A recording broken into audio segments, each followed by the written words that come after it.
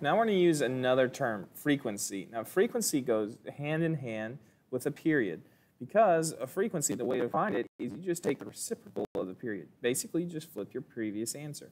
But what frequency tells you, especially when it reduces, it really works well, is how many cycles you could complete before you go 1 unit to the right, or to the left for that matter.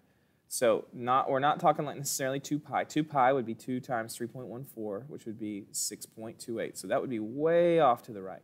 We're talking about how many cycles could we complete before we go 1 unit to the right. So like 1/3 of a pi. How many cycles could I complete? That's what frequency actually means. But to find it, it's very simple because all you do is you take the reciprocal, again, of your period. All you do is you flip the period.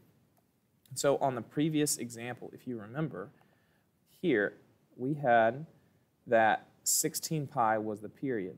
What that means is the frequency, since 16 has no denominator, you'd put 16 pi over 1. The frequency would be 1 cycle for every 16 pi. Now that can't reduce, but that would tell you you wouldn't even complete a full cycle by the time you went 1 unit to the right. So that's how you do these. Let's try this one.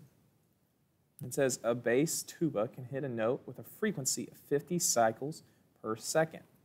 Okay, so the frequency is 50 cycles.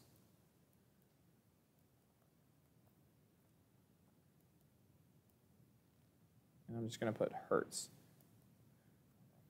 And the amplitude is 0.75.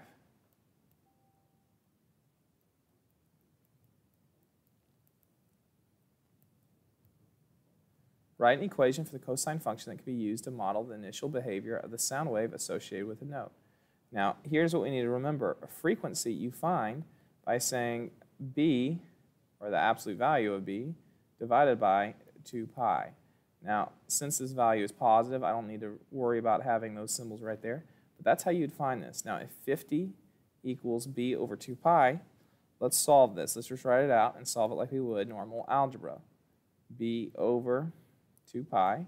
Well, how would I get B by itself? The first thing I would do is I would multiply both sides by 2 pi.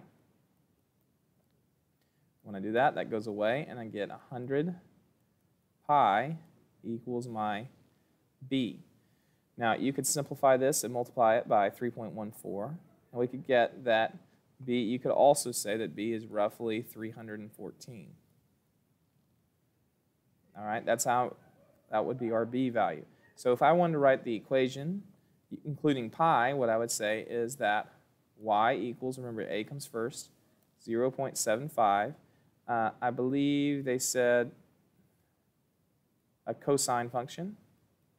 So 0.5 cosine.